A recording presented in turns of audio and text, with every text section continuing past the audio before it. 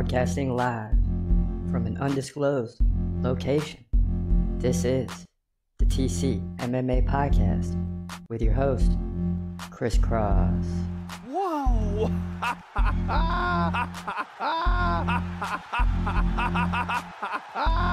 Dana White privilege. Let's go, baby! Let's go! Let's go! Let's go! Let's go, baby!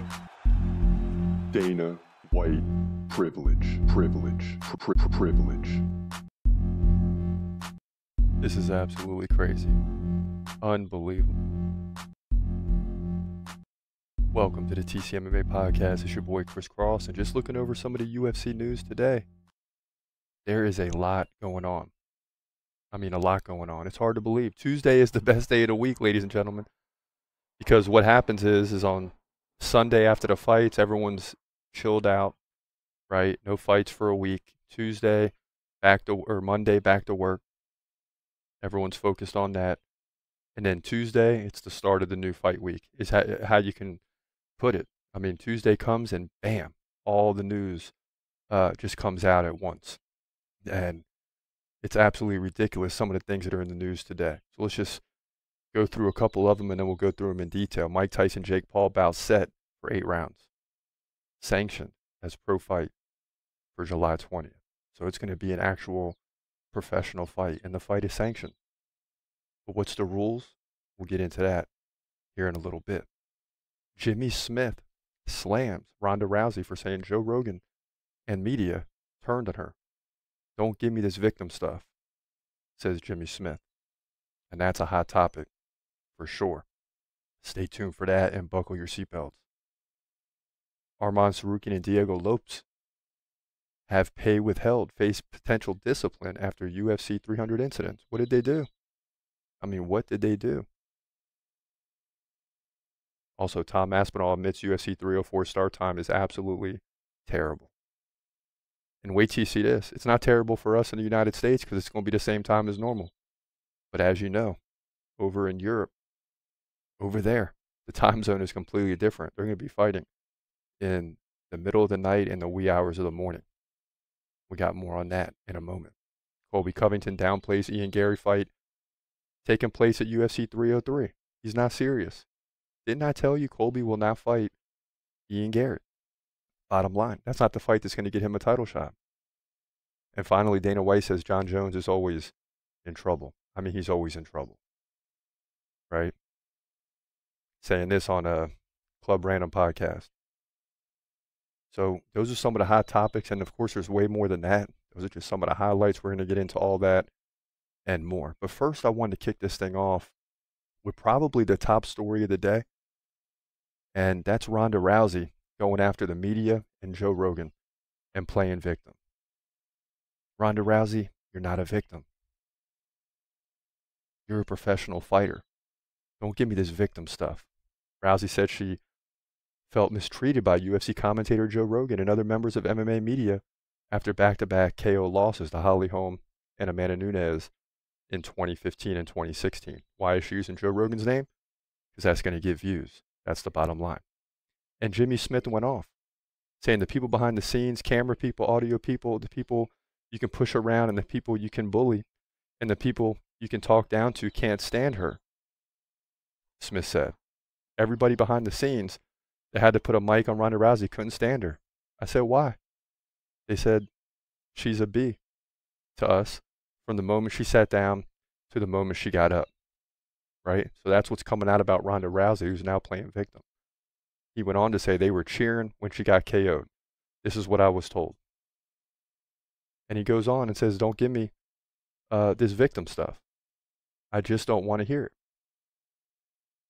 Right? So Jimmy Smith just went in on Ronda Rousey. And why did he do this? To understand the context, we got to go back in time. So in order to do that, we got to go back in time. You have to. To put it all in context, you got to go back in history. So how did we get here? And we'll circle all back around to this topic. Why is Ronda Rousey getting slammed by the media, by multiple people for bringing up Joe Rogan and the media itself. So let's go back. At one point in time, men ruled everything. The household ruled women. Women had no rights. Not even in their own house, the right to vote, anything like that. And what happened is the men pushed it too far. For centuries and centuries, pushed it way too far. No rights for women. Zero. So eventually the women fought back. And you can look at the women's rights movement and its history and the beginning point at multiple times in history. But for me, it began when the men stopped coming home after work and they were hanging out at the bars and they were getting sloppy. Back then they were called taverns. And the women felt mistreated, right? Their man's not even coming home, and when he does, he's sloppy. So what'd they do? They went and destroyed all the taverns. They destroyed all the bars, knocked out windows, and just destroyed the bars. So now, men, where are you going to go, right? And women began to push this thing back to the middle, right? For obvious reasons, reasons that even men agree with. The right to vote, the right to have some equality in the household when it comes to raising the children and having choices and things like that. They had to push back to the middle, and rightfully so. And the women came together and made it happen. And at that point in time, it was virtually all women. Now it's a different story. When you say the women's rights movement, you hear the word women, but it's not all women, right? Because over time, once the women got it back to the middle, they started pushing it further and further and further. Now we're completely the other way. And this started in the 70s with no-fault divorce. Meaning you could just divorce your spouse for no reason. And the government would give you incentives, give you half the property, future earnings, the children, child support, alimony, etc. And see, men, we aren't good at fighting back. We aren't good at coming together as a team and fighting back and keeping everything in the middle. We allowed it to go way too far to one side now. To the point where, you got over 100,000 men in prison for child support. They'd rather be out working, enjoying their life, seeing their children, and more importantly, raising your children. They even created a word called deadbeat dads. I mean, it's absolutely ridiculous. As if anyone could have a child and not love their child and want to see their child and be in their child's life. Yeah, there's some that don't, I'm sure. And men aren't the only ones. There's women who get the short end of the stick too and go to jail for child support and never get to see their children, whatever it may be. But these are just some examples of the pendulum swinging. Men have all the rights. It comes back to the middle. Women push it far, far, far to one side. And again, we as men aren't good at fighting back. But what has happened in recent times is we may not have to fight back because the women's rights movement will destroy itself by attacking, guess who? Women. How? Look at what's going on in women's sports. Trans women are now competing in women's sports, which, I don't have a dog in that fight. But if you start attacking women's sports, you're going to divide women, right? Because women got to stand up for themselves, and you're seeing this. Joe Rogan just had a young woman on his podcast that lost the swimming NCAA title to a trans woman. And again, I'm not trying to even dig deep into that because that's not my MO. But what I'm telling you is this is what's going on in recent times. It was all the way in one direction. Women got it to the middle, rightfully so, and then started pushing and pushing and pushing some more. And we as men don't fight back because we're not one team. And now you can be divorced for no reason. You can go in front of a stranger, in this case a judge, and that judge is going to tell you when and where you can see your children. And when you don't see your children, you got to pay for that time. And God forbid you don't get 50-50 and you only get like every other weekend, which I know a lot of men that have every other weekend and not 50-50, and their child support is through the roof. They can't afford to live. And men, and women too, but men, I can only speak for men because I am a man. Men don't know how to fight back. Men feel like inside they're the protector of the household. Whether that's true or not, that's just how men feel inside, that we're going to protect our children. We will, in fact, die for our children if we have to. We are the protector of the household in our minds. And the moment you go in front of a judge and the judge tells you, you can't see your child for 1 minute on a Saturday, right? It's way worse than that, but that's just 1 minute. You instantly take away that protective nature from a man, and it's just not normal. And it's not normal the other way either. It's not normal for a judge to tell a woman she can't see her children, because even if it's 50-50, you're telling both sides you can't see your child half the time. Then when you get to court, there's all these incentives to get more than 50-50, because the more time you have, the more money you get. It's all broken down by 365 days a year, how many overnights you have. That's the percentage. And then it gets multiplied by the income, and the less you have your children, the more you pay. And there's all types of annex in court going on, from abuse accusations and the like, in order. And some of them are validated, don't get me wrong. But you have all these things going on because it allows you to potentially get more time. In some cases, you got to wait 6 months to a year to get to court to be able to fight those accusations. And by that time, your kids are out of your life. And for those cases where a person, man or woman, did nothing wrong, that's an agonizing situation. So this is important to understand, because we're living at a time now where it's all the way to one side. So when you have a woman like Ronda Rousey, who now comes out, and understand, UFC is a male-dominated sport. Like, it's 90% male viewership.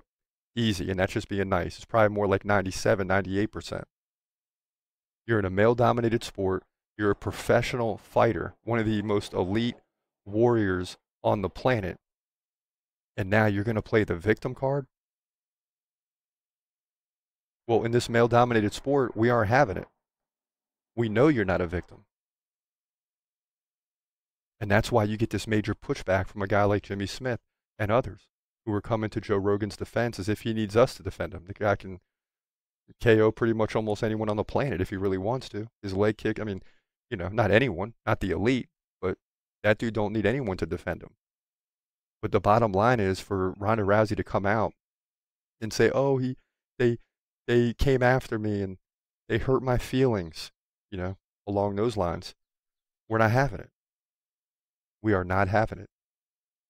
But it's very important to understand the context at a time we're living in, because the fight to push it back to the middle is coming. And I've said this a lot of my life. We may not be alive to see it, but this is a case with Ronda Rousey where this is a ripple, where the pushback begins. Trans women in women's sports, that will take care of itself, because that has divided women across the board. And even push some that might have been in the women's rights movement back to the middle. Say, wait, I didn't sign up for this. So that's the time we're living in, and that's important to understand. When you see someone like Ronda Rousey, a warrior of the world, one of the baddest women on the planet, say, they tease me. They hurt my feelings. I'm a victim. And why do you do that? Because when you do that, the media eats it up. People put posts all over social media. It's in the media itself. Everybody's talking about it. When someone plays the victim card, they get attention. And that's a soft way to be very blunt with you and say it in a respectful way. That's a very soft way to go about life. And maybe someone else gets away with it, but not one of the baddest women on the planet, who made millions in the sport, and then comes back and says, they didn't do me right. They offended me, and I'm a victim. We're not having it. We are not having it. So that was a brief history lesson, right? I don't often go on tangents like that anymore. But it's you have to understand the context. If you're sitting around saying, well, why would Jimmy Smith do that? Why would he go after Ronda Rousey? She's just stating how she felt and what her opinion is. No. So what if the media turned on you? Maybe the media turned on you because you caused that to happen. Maybe you made enemies that when you lost, everybody was cheering. Especially for the two people who beat you, and Amanda Nunes and Holly Holm. The media and Joe Rogan didn't turn on you. You turned on yourself based off the way you acted. And everything comes full circle. And everything slides one way or the other, but it always comes back to the middle. Bottom line. As we move forward, Mike Tyson and Jake Paul bout set for 8 rounds. Sanctioned as a pro fight for July 20th. Now, you know me, I told you Jake Paul's winning this fight, right? Well, I may have to backpedal a little bit. Here's why. Each round is just 2 minutes, not 3. Favors Mike Tyson. It's an 8-round fight. 16 total minutes. Totally favors Mike Tyson. So at the point where the 58-year-old would get tired, that has been X'd out. And that's a big factor in why I think Jake Paul wins. Now, before I'd say it was 80-20, 20% for Tyson because maybe he gets the KO. Now it's 50-50. Because if you look at 3-minute rounds, that's like 5 rounds and 1 minute into the 6th round in this 8-round fight for 2 minutes. It's basically a 5-round fight. So just when Mike Tyson's getting tired and gassed, the fight's over. And they're not using 10-ounce gloves, which you would normally use in a 3-round match. They're using 14-ounce gloves, which favors Jake Paul because that adds to the weight, the cushion. He may be able to eat some of those punches. So Jake Paul does have something to stand on here, but now it becomes more interesting. And I'm right down the middle on this one. I'm still going to lean towards Jake Paul because that was an early prediction, and I stand by it. But the new rules are just crazy, man. They're just crazy. And Mike Tyson has a legitimate shot. Because at the end of the 3rd, that will be the end of the 2nd when I said he needs to get a KO at this time. And at that point, you just have 5 2-minute rounds left. Mike Tyson can do that all day, even at 58 years old. So it changes the total landscape of the fight. Also, Arman Tsarukyan and Diego Lopez are having their pay withheld temporarily to face potential discipline from the Athletic Commission over UFC 300 incidents. So if you don't remember what happened, Arman Tsarukyan actually punched a fan, or at least threw a punch at a fan. I don't know if he connected or what. I saw the video but can't remember. And the fan said F you, put his, probably, allegedly maybe, because I don't know. But the way he's describing it is that the fan kind of put his middle finger up and gave him like an FU sign, and therefore he had to take a swing at him. So he might have to pay for that. The other one is controversial because Diego Lopez jumped over the octagon and jumped into the crowd. And we've seen fighters do this for the longest time. Khabib did it in the worst way. And it just takes one situation for new rules to start. And we're going to start, again, that pendulum swings, right? UFC was all fun. Now it's going to slide way over here to no fun at all. The people will react, and then it'll come back to the middle. But right now, if you watch a UFC fight when it's over, you got like 50 officials in the octagon pulling the guy off the cage, telling him not to celebrate, and it's already gone too far. As I've commented in multiple reactions, like who are all these guys in suits, and how did they get in the octagon so fast? The fight ended 5 seconds ago, and there's 50 guys swarming the octagon. I mean, it's crazy. But more to come on that as those decisions come out. Tsarukyan are going to get the worst end of that because you can't just throw a punch at a fan. Now, if they touch you and grab you and you feel threatened, that's a little bit different. Then that's on the UFC to protect you. But this one, Tsarukyan's probably going to be held liable in terms of some pay. No doubt about it. Tom Aspinall is going off the rails, admitting that UFC 304 start time is absolutely terrible. So check this out. It'll be in England, right? I believe. In Europe. The prelims, the early prelims, like the beginning of the night, which for us is at 6 p.m. The early prelims will be at 11 p.m. there. The main card don't start till 3 a.m., which means Tom Aspinall, when he gets a fight book, will be fighting at like 5 a.m. I've tried many times in my life to get up at 5 a.m. and work out, and it happened for 6 months at a time here and there. But who really wants to get up that early to work out, let alone fight another human being? People do it, but it's not the perfect situation. Now, I'm not sure how I feel about this, because on one end, I'm like, hey, listen, the UFC's trying to make money. Like, people were tuning in for pay-per-view at 10 o'clock. They're not tuning in for pay-per-view at 4 o'clock. You got the NBA playoffs going on.